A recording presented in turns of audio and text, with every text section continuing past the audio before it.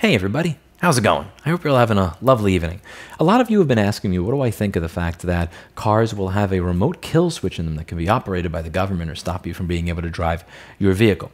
This reminds me of a similar thing that was showing up in my comments a lot recently, which is, what do you think of the fact that the New York District Attorney is no longer going to prosecute a lot of crimes? If unless you kill somebody, he's just going to let you go. That was showing up in my comments a lot. I thought it was a little on the crazy side, so I decided to do research together with all of you, and I did it in a live stream. What we did is we read the actual memo. It took about an hour and a half. I edited it down to an hour video for the main channel, where we actually read through every single one of the statutes. We looked up what 150.65 and all those other things were on New York Senate or government website so that we could figure out what was actually going on. And what we found there is that he is still prosecuting the crimes. He's simply prosecuting some things that used to be felonies as misdemeanors and using something called restorative justice to get people out of prison sooner if they committed certain crimes. To be 100% clear, I don't support this district attorney. I did not vote for this district attorney, and I disagree with many of the policies outlined in his memo. But that doesn't mean, simply because I disagree with him and I didn't vote for him and I think he has a different ideology than me, that I am then going to straw man his points and claim that something that's just fundamentally not true. I can disagree with everything he's doing while simultaneously saying he is still prosecuting crime. Not in the manner that I like, but he's doing it. And I'd like to do that here. Now, is there a remote kill switch? Is it going to be operable by anybody or anything like, what's going on here? So again, what I'd like to do is I'd like to read the text of the actual bill for all of you, and I'd like to give you my thoughts as we go through it together. So this is H.R. 3684. I am not going to be reading a news website or a commentator. We're going to be going straight to congress.gov to figure out what's going on here. The first thing is I just figured I would just search for the word kill and see if anything's there. And as you can see, it's really just the word skill is there. If I take away the space, then it's mostly skills or skills training. But the word kill does not exist. So we're going to have to dig a little bit deeper to figure out what it is that people are talking about here. So as we scroll down this, most of this just, seems like typical infrastructure billish stuff, Indian affairs, multimodal freight transportation, infrastructure project assistance, rail, Amtrak reforms. All of this stuff seems, pretty boring. We continue scrolling and scrolling, and I'm pretty sure that what you guys are talking about is this. Advanced Impaired Driving Technology, Section 24220. So let's read 24220 together, shall we? It says, Advanced Impaired Driving Technology, and I'll zoom in a little bit to make it easier for those of you who are reading along with me. Findings. Congress finds that 1. Alcohol-impaired driving fatalities represent approximately 1/3 of all highway fatalities in the United States each year. 2. In 2019, there were 10,142 alcohol-impaired driving fatalities in the United States involving drivers with a blood alcohol concentration level of 0.08 or higher, and 68% of the crashes that resulted in those fatalities involved a driver with a blood alcohol concentration level of 0.15 or higher. 3. The estimated economic cost for the alcohol-impaired driving in 2010 was $44 billion. So what I'm noticing here, and this is just my early comments before I've actually read the entire thing, the first thing that goes off in my head is that you're laying it on heavy. Again, instead of saying, here's the policy, here's what we want to do, you're going out of your way to list all of these things that are horrible, which most ordinary people would agree that are horrible. $44 billion is a lot of money to waste. Thousands of people dying, 10,000 people or so a year is a high number. The fact that people drive drunk is a bad thing. The fact that many of these crashes are happening when people are horribly drunk is a bad thing. And these are all things we can agree with. It's kind of like if I had something that I wanted to do that was something that was kind of radical, I might not start by giving you the radical proposal. I might start by laying it on heavy and listing a bunch of horrible, horrible things that are bad to get you in the mindset of, oh my God, we should do something. I need you to get to the point where you're going, somebody should do something, do something, do something.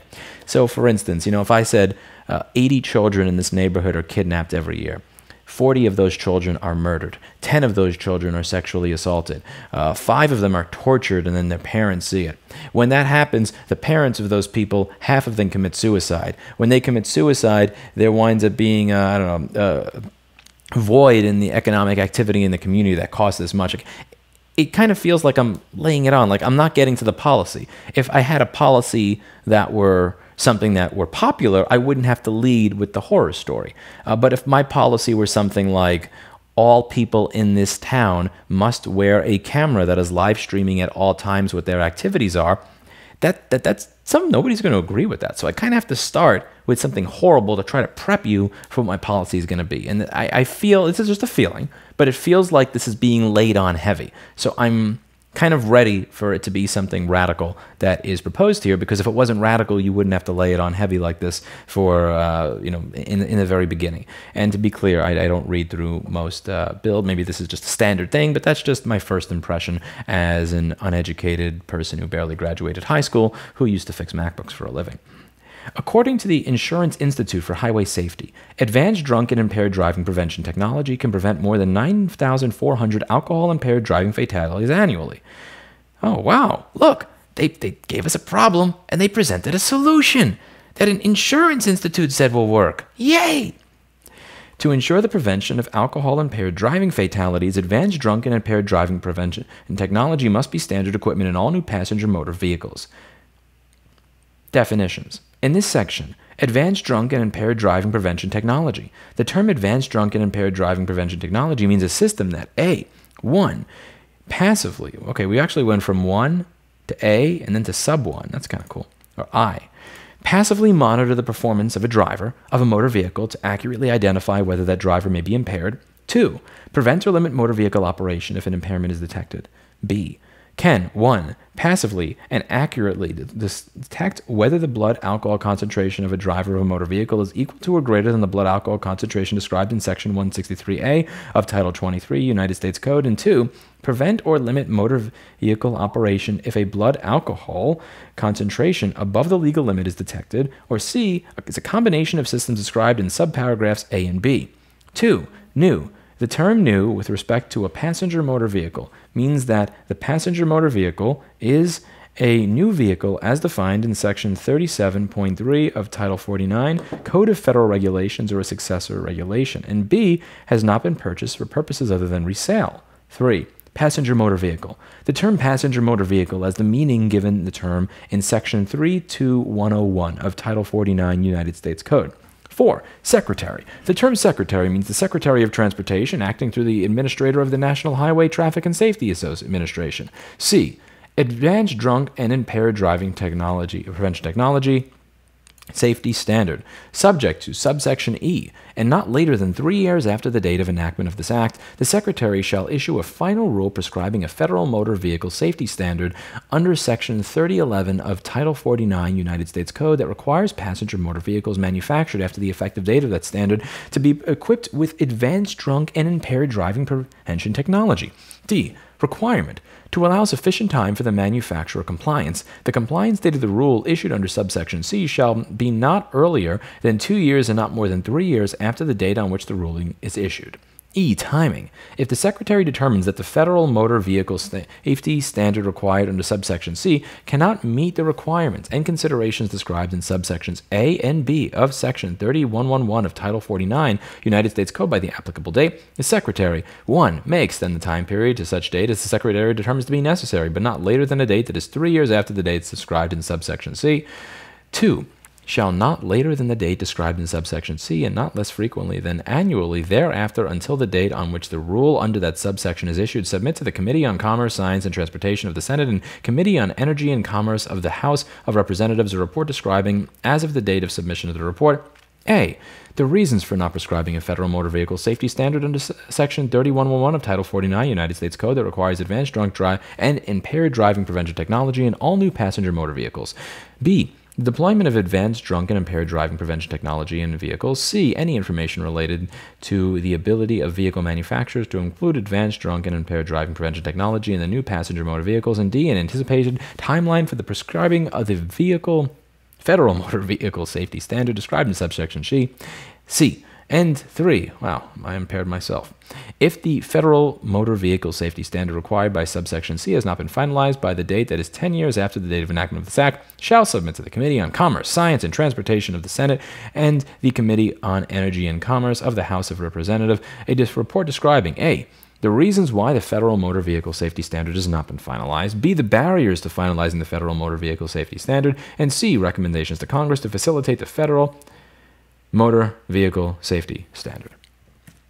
So what do we have there? The idea here seems quite simple to me. Advanced drunk and impaired driving technology. The idea here is to be able to monitor the performance of the driver of a motor vehicle, to identify whether that driver is impaired, and then limit the operation of that vehicle if an impairment is detected, and they have an out where if they can't figure out how to make this work by the time that they want it to work, that they're allowed to ask for a couple more years, but not an indefinite amount of time, and that if they're not able to make this work, they need to say why. So I don't see here anything about there being a remote kill switch where the police or the military or anything like that can remotely disable your car, where Andrew Cuomo realizes that I'm not supposed to be going outside, but I've driven outside, and Andrew Cuomo can say, fuck that YouTube guy, and disable my car.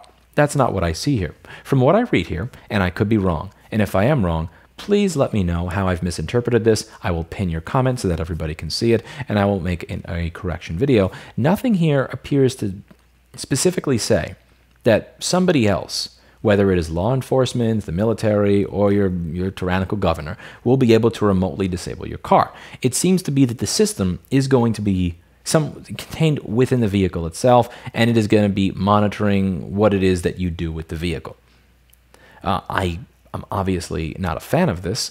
I mean, if anybody's ever tried a Tesla with full self-driving, I mean, the computer has its idea of what is actually safe, and then there's reality. There are many cars that will give you nicks on your safety score if they see that you're driving on a lane marker. However, sometimes there are very, very wide trucks on two-way roads, and that wide truck on a two-way road may not be driving as well as he should be, and when that happens, he may be going over the double yellow line. When that's the case, I'm going to want to ride the right side of my lane as much as I can because I don't want to get smashed into by a truck that is going over the double yellow line. The car, many cars, are too stupid to realize that what I'm trying to do is maintain a safe distance between myself and the truck that is going over. It's going to simply say, you're over the lane marker, you're over the lane marker, you're over the lane marker, and beep at me. I know better than the computer. I realize that I would rather be mildly over a lane marker on a highway that nobody walks on than get hit by a giant truck. Would that mean that the car sees me as impaired and then turn it off? Is it my car's business to figure out whether or not I am impaired? Given how bad so much of this technology is at this point in time, do I trust it to be able to do this stuff and figure it out? I still remember when Elon Musk was saying that full self-driving it will be here in 2 months or so. This doesn't seem to be written in the way that it's being talked about in most of my comments. Most of my comments are making it sound like my governor, a policeman, some random hacker will be able to disable the motor or engine in my new vehicle if I were to purchase a vehicle in 2028. If that's possible, I don't see why it is that this law is what's making it possible. If somebody's able to hack into the car, I think that that's something that they would have been able to do regardless of this law, because nothing in this law really seems to imply that remote access is required to be able to do this. The fact that most cars nowadays have an internet connection and a computer in it is independent of what it is this law is asking for. This law appears to only be asking for a way to monitor if the person driving the car is impaired, and if the car believes the person is impaired, then stop them from driving the car. To be 100% clear, I don't like this at all. I don't agree with it. I would not vote for this, and I would not want to vote for any politician that was okay with this or that is responsible for this ever being written into law. I don't like this. But to be clear, from my limited understanding and what I'm reading, there's nothing in here that specifically requires that this be a remote kill switch. Again, you can have a system, I mean, realistically speaking, you could have a system that doesn't connect to the internet at all, that is running a program that is monitoring whether or not it believes I'm impaired or whether or not it believes I'm drunk based on whatever sensor. And technically, I mean, it is possible to create that seemingly without having it connect to the internet. I mean, even though like the realistic outlook on this is that most cars are, not all of them, are connected to the internet nowadays. I don't like this personally. I understand the fact that drunk driving is horrible. I don't like that people drive drunk. I've never driven after drinking. Like really, I mean, driving is scary enough as it is. It really is. Like there's enough stuff that just pops out of nowhere. People that go through lights, people that, you know, run across the street when they shouldn't, people that like almost they smash into me or try to smash into me because they can't tell because there's a blind spot in their mirror and they don't know how to do this before they make a turn on the highway. There's enough scary stuff out there. And it's scary enough to do long drives with the way people drive, even when I am fully have eaten, I'm well rested, and anything else. I don't even like driving early in the morning, to be honest with you. Like if I wake up at 5 or 6 and I'm groggy, I'll go back to sleep or say I'll drive later. I don't even want to drive, much less driving drunk. I'm not a fan of driving drunk, but I can think that it's bad that people drive drunk and simultaneously be against this. The reason that I'm against this is because for several reasons. A, I don't trust the technology. I fundamentally don't trust this technology to actually do what it is saying it's going to do, and I don't trust it being good enough in 4 years to know the difference between me maneuvering around a pothole, me trying to avoid crashing into somebody who's done something stupid, me hovering over a lane marker because I don't want to get smashed into by a truck that is, for all I know, driving drunk himself and going over the lane marker. That's one reason. The second reason is because all cars are internet connected, I don't like the idea. It's one thing if you get access to the some basic data in the car. It's one thing if you're able to get access to, I don't know, what radio station I'm using or something. I don't like the idea of somebody being able to remotely disable the engine if they were able to take advantage of the fact that the reality, even though this bill does not require that the car be internet connected, that nowadays every single car is internet connected. When you combine internet connectivity with the ability to remotely detect how I'm driving, the ability to detect how I am driving, and then decide whether or not you want to disable the car because of that. When you combine those two things, one that is enshrined in the law, one that is not enshrined in the law, but that is practical reality, you end up with a recipe for disaster there. And the third thing is, I know I'm going to get a lot of people rolling my eyes at me for this, is the slow encroachment on your freedom. I'm not saying that you should be able to drive drunk. I'm not saying that you should drive drunk. I think it's wrong. I think it's a fucked up thing to do. And I think you're doing a shitty thing to every single person on the road. Your assessment of whether or not you're in good shape to drive when you're drunk is very different from the reality. Being drunk makes people way more confident. If you want to see somebody who doesn't know how to fight when they're drunk, and you listen to some of the things they say to people that do know how to fight, and if you've ever been the person that's kind of like, yo, come over, you get what I'm saying. People that are drunk get way too confident. I don't think it's a good thing. And I look down on you as a human being if that's something that you're doing at all, honestly, not much less on a regular basis. That being said, is it really the technology's place? Is it your car's place to tell you whether or not you can use it when you have paid $20 or $40 or $60 or $80 or $100,000 for that vehicle? And do we want to submit to this idea that it is not a police officer that's going to tell us whether or not we can drive? It is not our friends or family or our spouse that can tell us that, but the actual machine itself that is going to disable us from doing it based on its assessment. Do we want to open ourselves up to being assessed by the devices that we buy? Like, again, I'm using this computer, but this computer is not observing me. It's not figuring out whether I should be using it or not. It's not like figuring out, Lewis, you're writing a 6-page comment in response to a YouTube troll. You have 1.7 million subscribers. Don't waste your time on this. I'm turning off for your mental health kind of thing. Don't get me wrong. If it did that, it'd probably be a good thing from time to time. Most certainly sometimes there's some angry customer emails that I've gotten from people who have treated our staff not very nicely. It may be for my own good. But is it my computer's place to decide that? Is it my car's place to decide it? And once we have made the leap to my car can now decide whether or not I can use it because it prevents drunk driving, does that now open the door for, well, your car thinks that you weren't driving as well as you should, or, well, your car thinks you didn't get enough sleep, well, your car thinks that you're talking too much, and if you're talking that much, you're probably not paying attention to the road.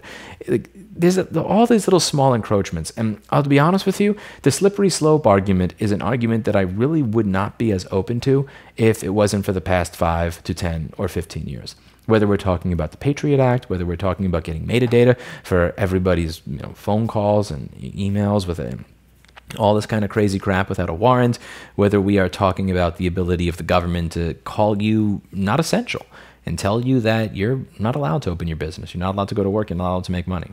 Stop doing that. That is now against the law.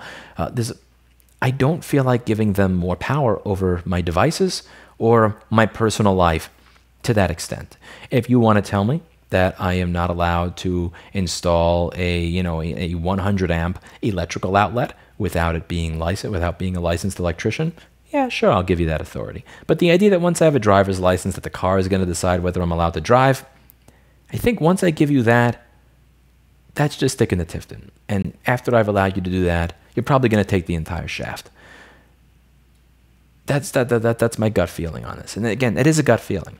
It's not based on an understanding of the future. I haven't read any politicians' minds. It's not based on anything written down because, again, there's nothing in this document that implies that this needs to be something that can be a remote kill switch where my local policeman can tap a button. And again, if I am interpreting this wrong, please do let me know. But from what I read here, it does not sound like a local cop is just going to be able to tap a button and turn off my car. But honestly, even if that isn't the case, even if that's not what's written in here, I'm still against it. Let me know what you think in the comments down below. I'll see you in the next video. Bye now. I gotta wash this damn stain out of my shirt.